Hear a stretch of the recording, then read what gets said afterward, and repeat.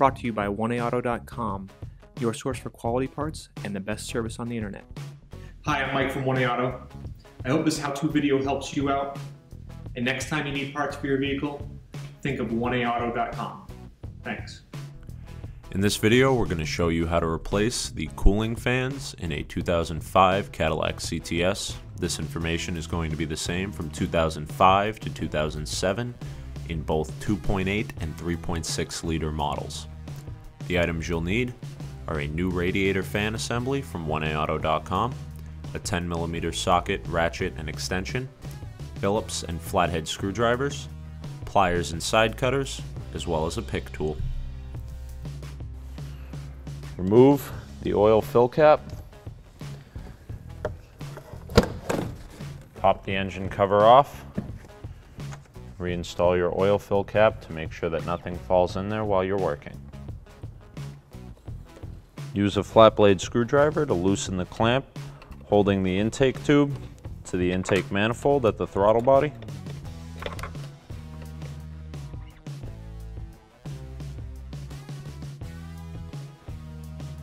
Remove the electrical connector to the MAF sensor. Move the connector out of the way. Disconnect the PCV breather at the back of the intake tube. With a flat or Phillips head screwdriver, loosen the two screws at the top of the split in the airbox.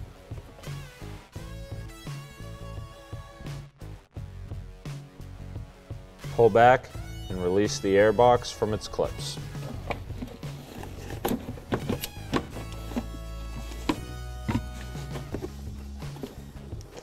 You may have to remove the air filter. Release this whole runner from the vehicle. Push down and release the electrical connector from the fan. Pop the clip out that holds the harness onto the fan shroud. Hang that out of the way. Do the same thing on the other side.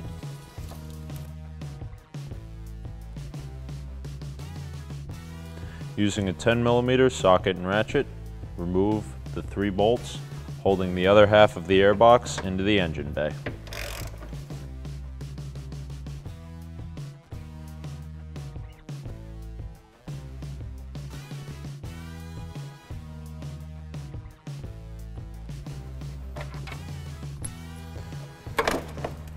Lift up, disconnect the hose from the other half of the airbox, and remove it from the vehicle.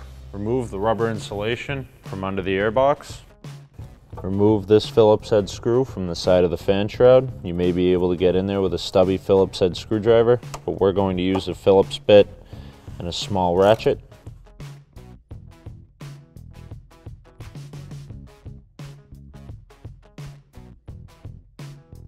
Remove these 3 10mm bolts from the top of the radiator fans.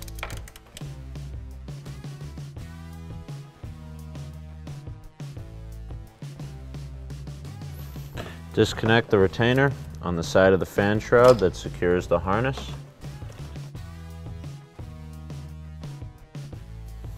Lift up, pull toward the driver's side to release the fan shroud from the retainers at the bottom.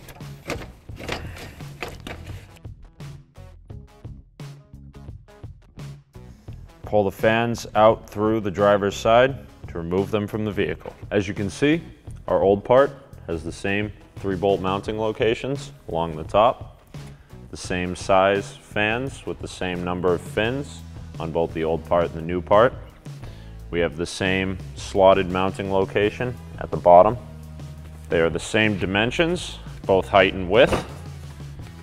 Come with a new motor on the back with the same connectors on each side. A lot of times, these fans can become seized up. The motors can short out or open and not function properly anymore.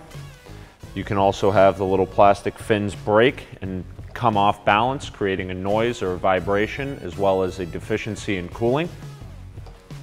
So if your old fans are broken or damaged in any way and creating a noise, vibration, or deficiency in cooling, And these new fans from 1A Auto are going to go in direct fit, just like your original equipment, and fix you up right. Reinstall the radiator fans into the vehicle.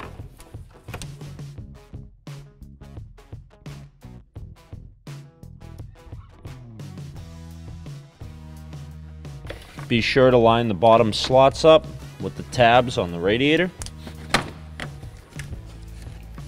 Reinstall the 3 10mm bolts into the top of the radiator.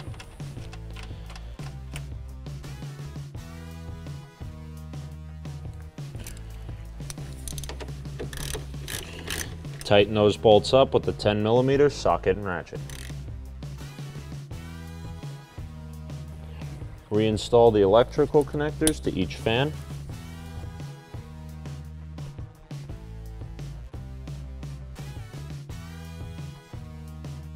Reinstall the plastic insulator for the airbox. Reinstall the airbox. Remember to connect the cooling line to the top.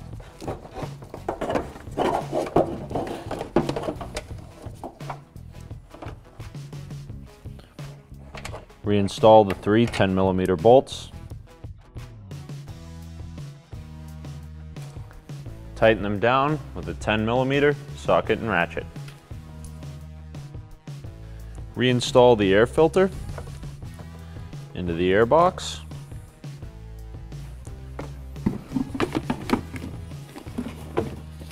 Reinstall the rest of the airbox and the intake tube. Using a flat blade screwdriver, tighten up the screws to connect the 2 halves of the airbox.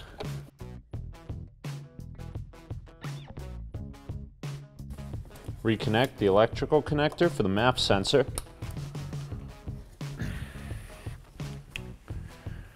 Reinstall the boot onto the throttle body. Tighten down the clamp.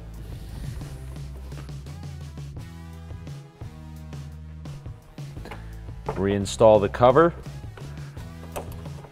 for the upper radiator support.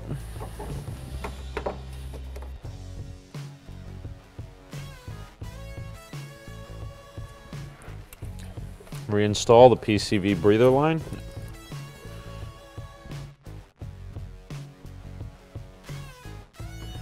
Remove the oil cap.